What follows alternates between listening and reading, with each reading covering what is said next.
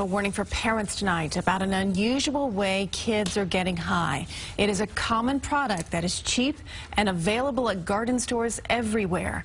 CBS 2's Conybeare reports now on how they're getting high on seeds. It does come in waves. This YouTube video shows a young man purportedly recording his own psychedelic trip, but he didn't take LSD. Instead, he claims he ate common plant seeds.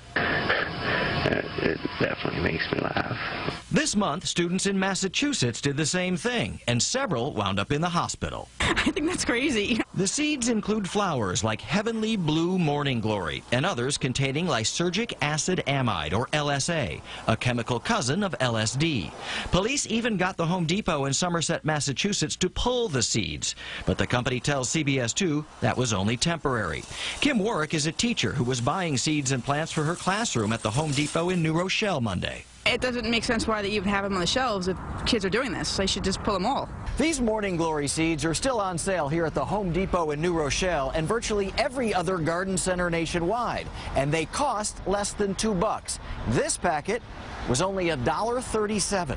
I think kids will do anything to get high. Lillian Newman has been a drug counselor for 20 years, specializing in teen addiction. These kids have to know that this stuff is dangerous, but they don't want to hear that. Some packages say seed contained herein is for planting purposes only, but that isn't stopping kids from taking them.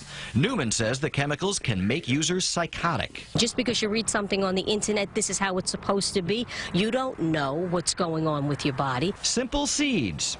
Now something else for parents to worry about. In New Rochelle, Conybeare, CBS 2 News.